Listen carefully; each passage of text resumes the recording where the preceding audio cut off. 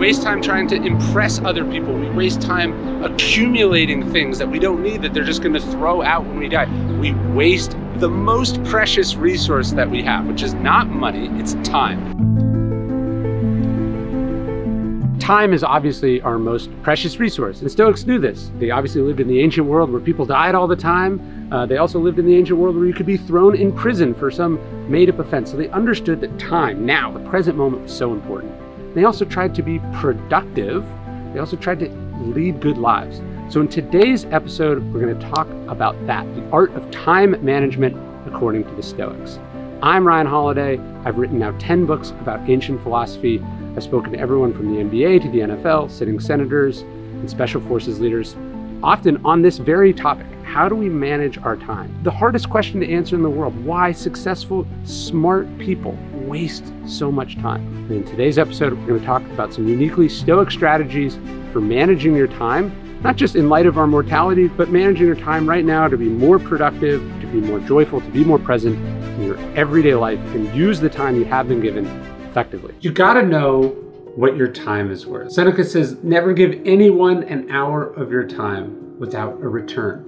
It doesn't mean that you don't ever be generous, you don't help people. That's not what it means at all. It means understanding that your life, your time, is your most precious resource. And every time you give it away, every time you spend it, you can never get it back. It's a non-renewable resource. So you have to understand literally what is an hour of your time worth. And that's why you outsource things that cost less than what you get paid for that time. That's why you say no to things that you don't really want to do, that you don't have to do. You have to protect your time, right? When we think about memento mori from the Stoics, it's really this, that it's our most precious resource and that we have to protect it. We have to understand what it's worth and not fritter it away, not sell it too cheaply, but protect it because it matters. They're not paying you to do the thing, they're paying you to leave your house. That's one of the things that Stoicism has taught me, is realizing that time is the precious resource. What they're buying from you is your life. Not only are they buying the fact that you can't do something else while you're doing the thing you agreed to, but they're buying time you can never get back.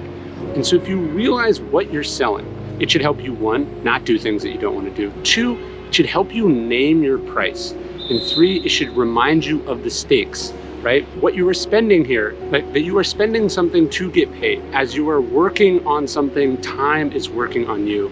So you can't waste it. You can't take it for granted. So you remember what they're paying you for, which is your life. It should change how you think about it. I just watched the sun go down here on the beach.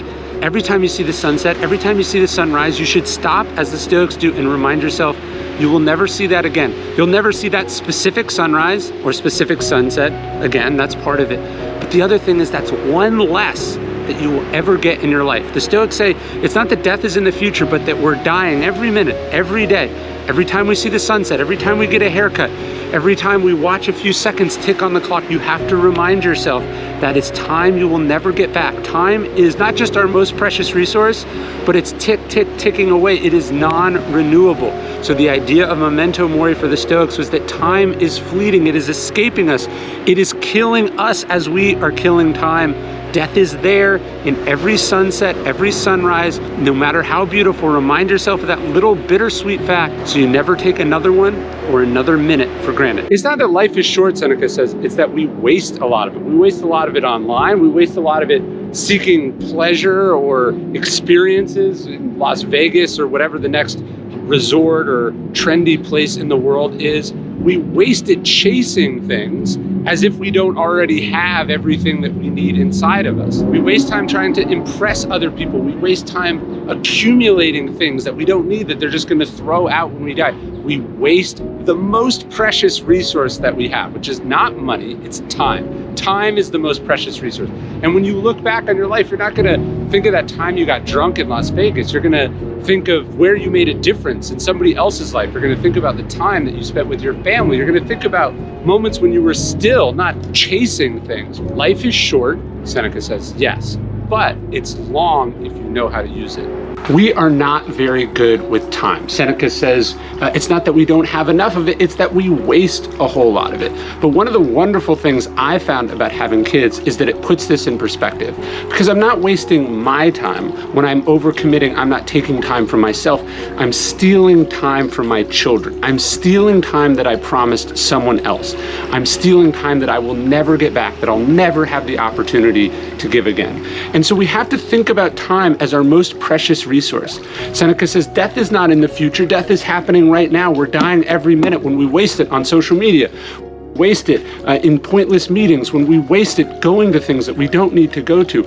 We waste it when we're sitting around watching television, even though we have a million other things to do. We waste our time, but we're not just taking that time from ourselves, we're taking it from our children, we're taking it from the important work that only we can do, we're taking it from our spouse, and of course we are also taking it from ourselves. Stop wasting time. It's your most precious resource, and you have to protect it not just for yourself, but for the people you care about and the people that you don't know how much time you will get with in this life. I hope you like this video. I hope you subscribe, but what I really want you to subscribe to is our daily Stoic email. 1 bit of Stoic wisdom, totally for free, to the largest community of Stoics ever in existence.